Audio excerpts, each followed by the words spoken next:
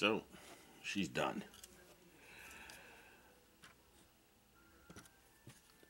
It looks like more like camo than it does rust.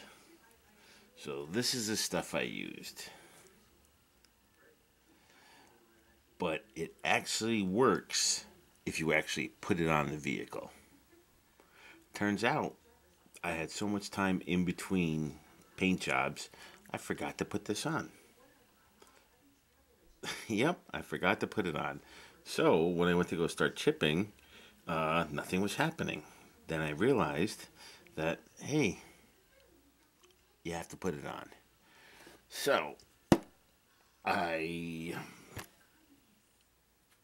pseudo rusted it. It looks rusty, but it looks, as my son says, more like camo.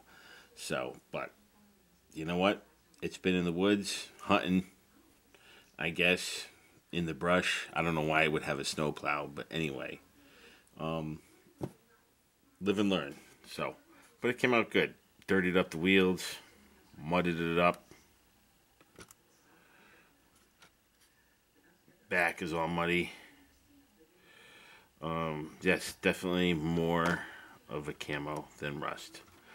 But what are you going to do? This was a practice, so now I know you actually have to use the chipping fluid to do it.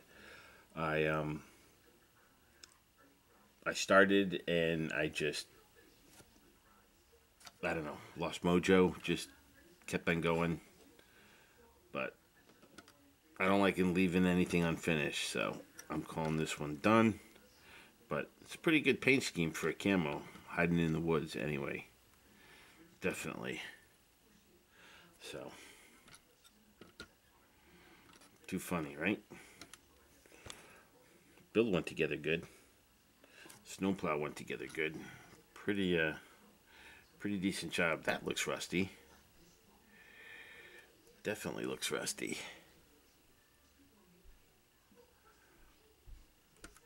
Bumpers came out good. Back end.